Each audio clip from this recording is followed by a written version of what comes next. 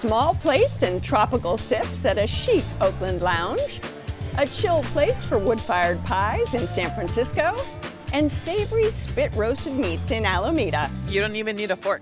Nope. Just ahead on Check Please Bay Area. You have to try the secret menu. What? The secret menu? This is why you watch Check Please.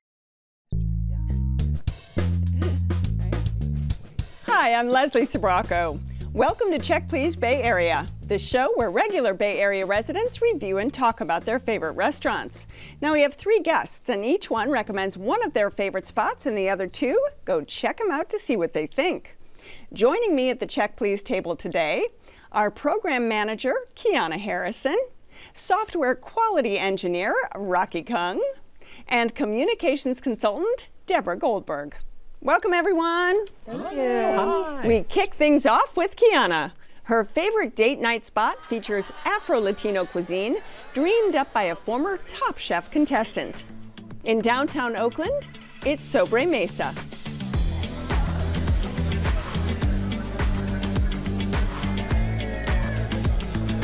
The name of this beautiful, sexy place, it's Sobre Mesa, cocktail lounge. It's fun, it's sexy, but it's also a place of relaxation and feeling like you're away from all the craziness. You're on vacation, basically. Been in the business 23 years, so been grinding for a long time, traveled the world, was in Top Chef, season 18. But for me, when I built this concept, I really want to represent my roots. I want to represent the African side of my Hispanic heritage. Sobre Mesa in our culture is that time where your bellies are full, you're happy, you're on a different kind of level, and you really connect more with people. This is our gambas al ajillo, so this is our original sauce.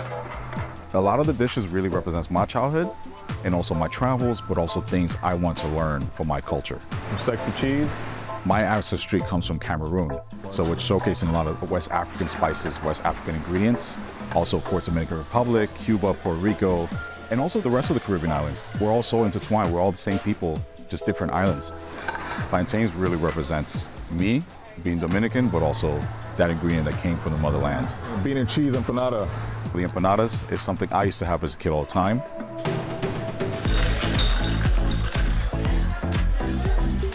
Sobre Mesa, other than the food, the cocktails are the star of the show. Susan Eggett and Alex Maynard, really legends out here in Oakland, helped me create this bar program here. People think about tropical cocktails, they think tiki. This is not tiki. So it's like wood bark, cinnamon, a lot of Caribbean spices. Using like soursop, cassava, banana, mango. This is coming from an actual story, it's coming from my roots. It's really special.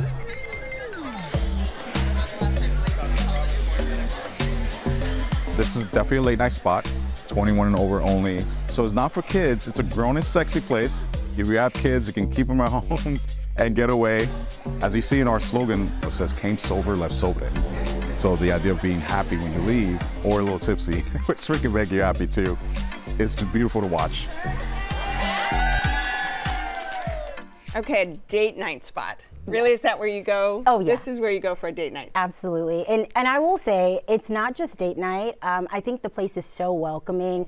Reservations are recommended, but it's good for girls' nights. We've brought family and friends there. We keep telling people about it. And so it's welcoming for everyone. And I think that's what makes this place so special. Would you agree, Rocky? Absolutely. The vibe was popping in there. We went on a Thursday. The decor was great. Like you said, there were people on date night. There were girls' night. There was a celebration going on. We started with the tostones, which was like a plantain chip with some andouille, I think that's how it's pronounced, and a little bit of anchovy on top. And I loved how crispy it was and how, you know, it stuck together after like one bite, because sometimes you take a bite of something and it just disintegrates. Yeah. But not this time. It stayed on. The andouille was nice and savory, and the anchovy on top gave this nice oily richness to it. So we started with that, and it was divine. We do the tostones, but we don't do the additions on top. We do simple. It comes in a nice little cup, and I think there's maybe 4 or 5, and we're just propping them in our mouths. But the picadillo empanadas are fantastic. You get a flaky, crispy empanada crust, the meat and the cheese. I don't like when empanadas are super cheesy. It's a good amount of meat and cheese,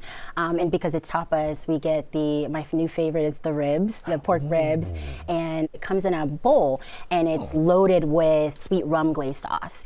And it is char grilled, it's smoky, it's falling off the bone. And then, of course, my all-time favorite. The roasted bone marrow is my favorite. I'm getting it every time. And I actually am lucky that my fiance doesn't like it. It's all to myself. And so it's 3 stacked pieces of the bone marrow on a bed of arugula, and it comes with jerk chimichurri, and it has pickled cassava. And the best part is it has toasted sourdough bread, and so you can get a little bit of scoop of the bone marrow and the sides, and then you spread it on your bread. It's amazing, it's flavorful, and I eat it all. The way they present it, it's almost like ceremonial. You know? Yeah, and I saw also on the menu that after you're done with it, you could get a shot of rum and turn the bone into a luge. That is hilarious. I loved it. We got to the point we ate it all. We were fighting for the last piece of bread, and then we were shaking off the bones towards the end to get the juices in the arugula. You just need to pour the rum through. Yes. There you go. Yeah. What did you have today? I had their signature Sobre Mesa cocktail. You could get by the glass. You could also get a pitcher. I had a few glasses of that. I thought it was excellent. It wasn't too sweet. It was just really well made. They're really like craft connoisseurs. Like they know what they're doing. Yeah. I looked at the cocktail menu and immediately was drawn to a cocktail called the Blanche Deborah, who I identify with and love dearly. It came served in a pineapple glass, and it was a rum-based cocktail with pineapple juice and some other kind of magic ingredient they put in there, and it was delicious. And I may have ordered 1 or 2 or a few more than that. Very bland. Delicious. But is there any other dishes that you started with? We had the meatball starter, and it was this perfectly meaty meatball on some, I think, pineapple slaw, and they had this mole-esque sauce to it that made this perfect balance of a little tartness from the slaw and the creaminess from the mole and that meaty goodness that I think my partner and I ended up fighting for the last meatball because it was so delicious. Meaty goodness.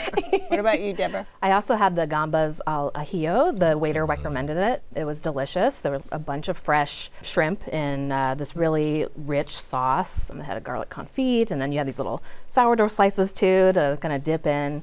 It was really rich, yeah. Would you go back to this spot? I totally would, yeah. I would go back on a date night or with girlfriends. Yeah, I would go back. And Rocky? I might go back tonight. That's a no-brainer. You're gonna see Kiana there. Yeah. I'm just telling you. All right.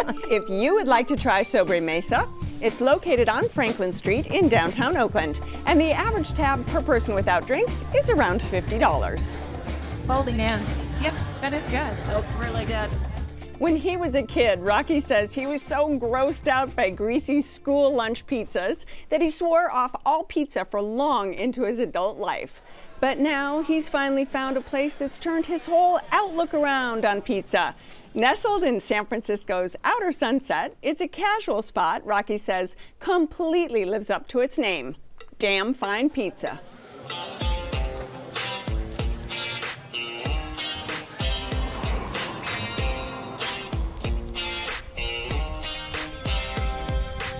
The name Damn Fine is a fun way to approach a culmination of all of our favorite things.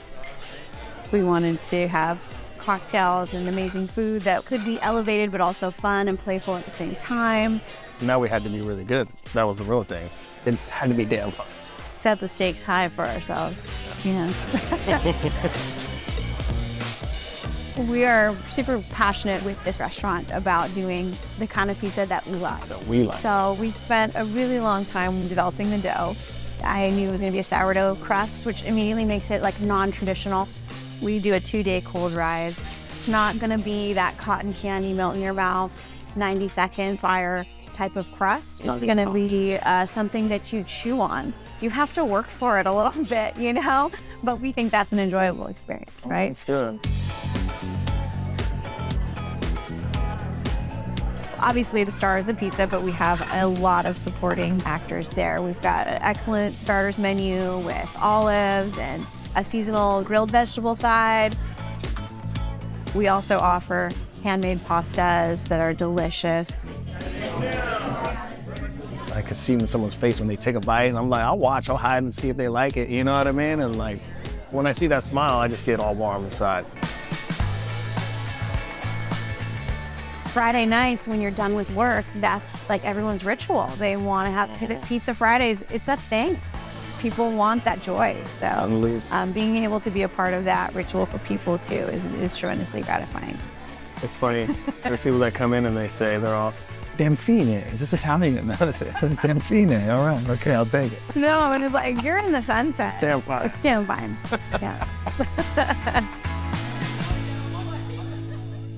Okay, Rocky, let me get this straight. So you didn't eat pizza as a kid? No, I was that weird kid in schoolwork. I think I was a little traumatized. You know that rectangle pizza that you get that some kids love? The little waxy cheese on it. Some kids loved it. I was not the biggest fan of it. So I grew up not really liking pizza until we came across DAMNFiNE. We were walking to the beach one day because it's in the outer sunset, and oh my God, my life has changed on this pizza. And now I enjoy pizza. I didn't say I don't love it yet, but this place I love. So what is the pizza that has changed your life? It's called the Alameda Burrata. It is so delicious because it comes... I'm going to totally steal that. Go ahead. I'll take 10% if you need to. It's great because it's a wood-fired oven pizza, and the dough is this good medium ground between thin crust and thick crust, and this chewy non-bread consistency that gives you a little bounce in it in your mouth, and it comes out piping hot with a great juxtaposition of cold, luxurious burrata and arugula. Yeah. And there's a garlic base on top of it, and I scarfed that thing down. All right, Deborah, was this DAMNFiNE? It was DAMNFiNE, and I eat a lot of pizza. I lived in New York for 10 years. So I'm one of those people who are like, I lived in New York, I know pizza. But I've been to a lot of pizza places in San Francisco, and I think this is like my favorite pizza place now. Yeah, I agree. Yeah, really? I was so impressed. Like the crust, it just has this like perfect chew, and the char was perfect. And the Lotta burrata, it didn't have traditional tomato sauce, but I didn't miss it. Like there was enough going on. The burrata wasn't too wet or sloppy, it was just like perfect little dollops. It was a beautiful pie. I agree. I didn't know if I would like the pizza because it wasn't like the typical melted cheese on top, but you get the creaminess from the burrata with every bite. I love that the prosciutto on top gave it the saltiness, and again, it didn't have you missing what a traditional pizza tastes like. Yeah. And I will go back. I was already plotting on getting some of the other pizzas. Well, because they have other pizzas and they have other dishes, don't they? Oh, yes. They do. I focus on the pizza because they always have two seasonal ones, but they have always a fun play on words. There was a seasonal corn pizza called Dad Jokes, in quotes, corny. And how do you not get that? And they also have a great pasta selection that was also really good. We had the orecchiette one night. We also went with my friends who had 2 kids that were a little picky on their pizzas, and they were happy to make more traditional pasta sauce base, and they wanted cheese. The kids wanted cheese, and they made it, and those kids also gobbled it up. And the kids said, DAMNFiNE pizza. That was DAMNFiNE. Well, I don't know if they want to say damn fine, but like... Don't read that part. We had the bucatini marinara, which was surprisingly good. I loved it. It came out in a plate and it was nice, and the color of the pasta sauce turned me off at first. It's not your typical zesty tomato sauce. It was savory, and my only wish was that there was more Parmesan cheese on it. And then we also got the shishito peppers. And I feel like you can't really go wrong with shishito peppers. What was unique about this is there was crushed black olives and then salt. And I don't like spice, but you had a little bit heat to it, but it wasn't spicy. It was nice. We finished everything. We got Did you wash it down with anything? Oh, yeah. We got the DAMNFiNE spritz. The spritz was refreshing, and it had the Prosecco. It was bubbly, it was airy, and it was just a beautiful drink as well. And small little list of wines, but very well chosen, and beers. What about you, Deborah? Wash it down with anything? I did. I had the Shady Day, which, outer sunset, it's perfect. I love a shady day. It had mezcal, amaro, lime. Just a really smooth cocktail. Their cocktail program is really solid there, I thought. Yeah. Any other recommendations? Yes, they have a pizza called the Mushroom Dream, which is just full of mushrooms. And I know mushroom is a divisive subject on pizza, but I love it. I think there's some gnocchi in there, and there's some, I think, chanterelles. I don't know what it is, but it's delicious. It sounds great. It's great. And another one that they have is called the Sausage and Sage, which is more of a traditional pizza. It's tomato sauce based, a lot of fresh sausage. I had that one too. Perfect. Oh my God, so good. Very fennel forward. Which I also loved how you can get sides to go with the pizza, like dipping sauces. They have your traditional ranch, Calabrian chilies and oil. If you want it a little spicier. And then a hot honey. You can just drizzle it on there, add such a nice little like sweetness, but also a little bit of heat. I mean, it's my new favorite combo. My kind of hot honey. Yeah. Did you have anything else, Deborah? We had some sides, some seasonal vegetables they had on the menu. I wasn't like overly impressed, but I was like, a pizza restaurant doesn't need to do everything great. Like their pizza is amazing, so I definitely go back for that. So don't worry about the sides. Forget about it. Forget about it. Focus on the pizza. Yeah. And what about affordability? I thought it was a good value. I mean, this isn't like the cheapest pizza place ever, but yeah, I would pay more for, for this kind Don't of tell pizza. them that. If you would like to try DAMNFiNE Pizza, it's located on Judah Street in San Francisco's Sunset neighborhood. The average tab per person without drinks is around $45. Many of us tend to pass over roast chicken on the menu when dining out, opting for flashier entrees. Well, Deborah says that would be a big mistake when it comes to the rotisserie chicken at her favorite restaurant. Soaked in a Japanese koji marinade, then lovingly slow roasted on a spit, this juicy bird has become her go-to dish at Alameda's Spinning Bones.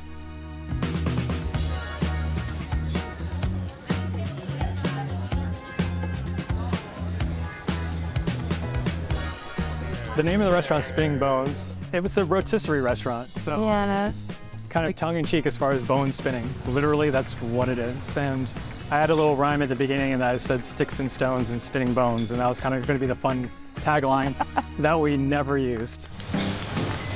Brussels and prime rib. Mike and I have been cooking for a long time together. Yeah, this is our 4th restaurant together for the last 15 years or so. Our backgrounds, our parents are Japanese and also Hawaiian, kind of just a happy coincidence. And so you see a lot of that food on there, but you know, we've both lived in California most of our lives, so it's California cuisine to us. I think the most unique thing about our food is we marinate all of our meats in shiokoji. Take the shiokoji. Shiokoji is fermented rice that we inoculate here, and then we add that to the pork shoulder, the underbelly of the chicken, and we spatchcock the chicken to let it dry out. Spatchcock it butterflies it, so it gives it the chicken 2 sides. So we can put it on the rotisserie, flat it out, and it keeps the skin nice and golden and crisp. You let the meat baste its own juice. It'll baste itself as it spins. It's a gas rotisserie, so it's a very clean flavor. It lets the flavors of the meat kind of shine. All right, Ron, here's a cucumber cooler. Alameda in general, since it's an island, it's a fiercely loyal community that we have on here, which I like. And the reason why we built the open kitchen design is that so we can see everybody, our neighbors, you know, our people, and literally feed the community. Yeah. And so that's really the most rewarding part about building the restaurant. So Alameda is becoming quite the spot for restaurants. It is, totally. We moved during the pandemic, you know, when things were still shut down, but we were always on the hunt for like good new restaurants. We found so many in Alameda, but the one that stands out and is still my favorite is Spinning Bones. Yeah, my go-to, the koji chicken, is just so succulent, and you get pretty much half a bird on the plate. The skin is just perfectly crispy, it's super juicy, and I often get the chicken with ribs too. It's called the Double Dutch, which is just like, yeah, you get kind of 2 for 1 there. It comes with the roti, the flatbread that is just so good. Chimichurri, they make all their sauces in-house, chimichurri, and then they also do garlic jalapeno sauce. I love that. So yeah, I love to kind of assemble it in like a little taco, but it's definitely enough to share. So we always get other stuff on the side too. And what did you have, Rocky? Well, we started with the corn fritter. Oh, yeah. Well, yes. Well, yes. So it was this wonderful savory combo because it comes with a strawberry dipping sauce. Yes. You're like, you don't think these 2 things would go together? Dessert? Is this dessert? Is this Game changer. Yes. Why not?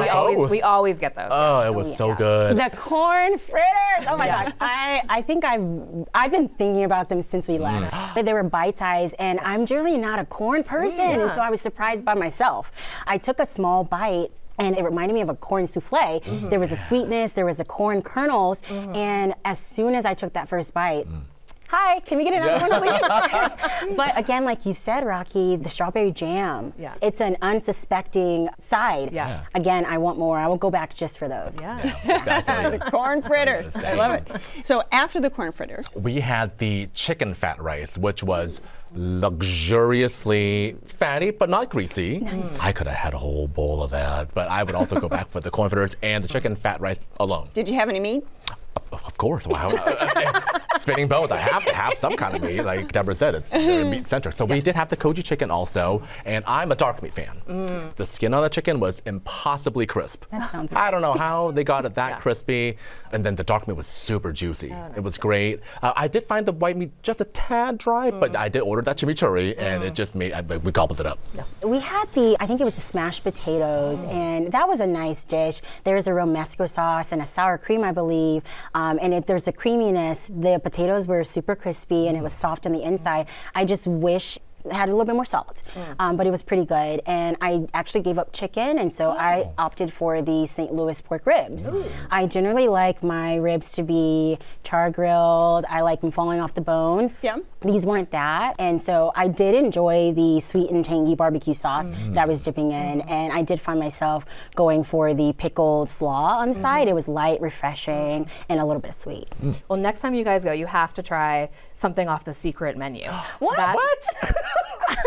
This is why you watch Check Please, to find out about the secret menu, which will no longer be secret now. Yes, the secret is out, but every day on social media they post a secret menu. They come up with like the wackiest kind of tongue-in-cheek named items on the menu. You're not going to find this anywhere else. They're just having fun in the kitchen and experimenting, and everything I've had has been super delicious and just like nothing I would ever think of or make at home. So yeah, definitely check that out before you go next time. Will do. Secret menu. You got it. If you would like to try spinning bones, it's located on Park Street in Alameda, and the average tab per person is around $30.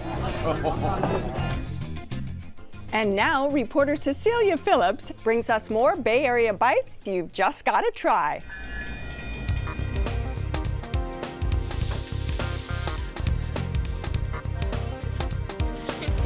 What is this place all about?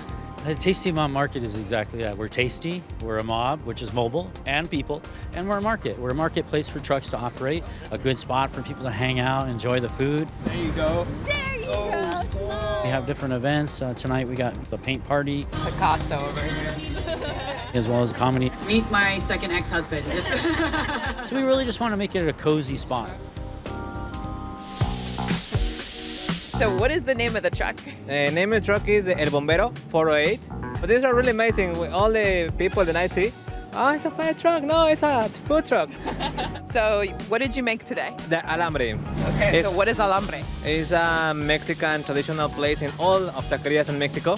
In this time is with al pastor meat, it's marinated pork, steak, carne asada, and Mexican salsa, chorizo.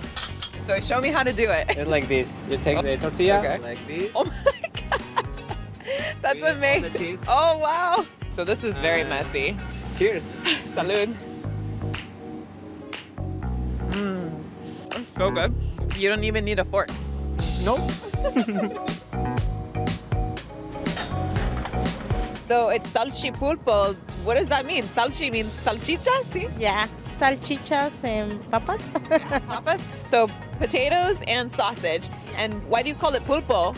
Because we cut the many parts. When it's fried, there is similar octopus. Yes. Many little fingers. The little fingers for the octopus. Yeah, so salchipulpo.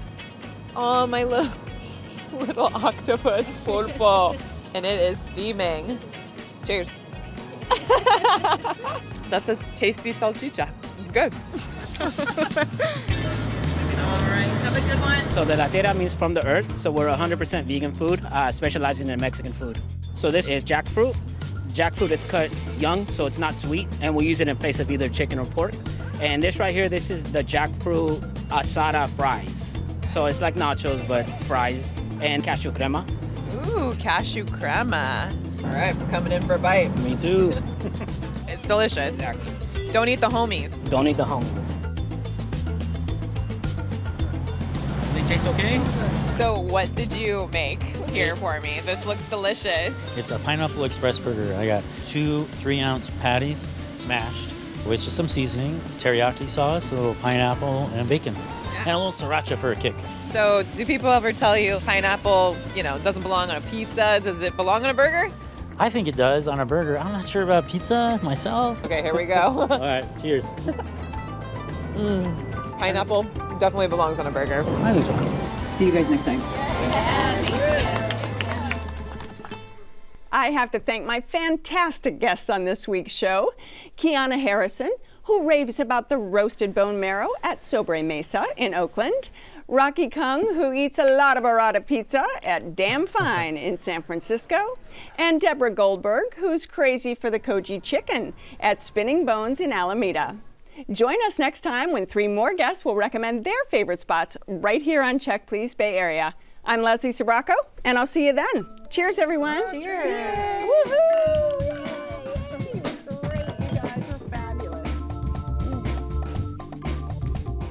Check Please Bay Area is made possible by the members of KQED and by... It's our food rescue program that feeds people, not landfills. It's 1,000 things, big and small. Sutter Health. Total Wine & More offering delivery and curbside pickup options with over 8,000 wines, 2,500 beers, and 4,500 spirits. Customers can shop in-store, online, or on our app.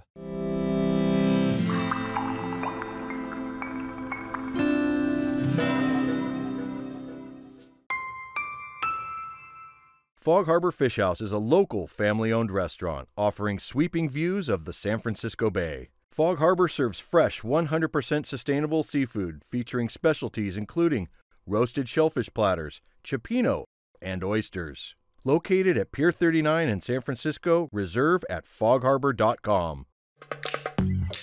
The Bay Area airport that's close and reliable. iFlyOAK.com. Cooking is the first kind of love you know. It was starting when I was a child, with my grandmother doing fresh pasta, and now I transmit it to all the guests. It's something made specially for them. Oceana Cruises, proud sponsor of Check Please Bay Area. Magic word, everybody say it loud. Bone marrow. Bone marrow. Bone marrow. If you can get this hot honey, which is like, love a hot honey. Oh, we all. I always go for the chicken fried steak. Is it a chicken or a steak? Come on. A little bit of column A, a little bit of column B. A lotta burrata. A lotta burrata.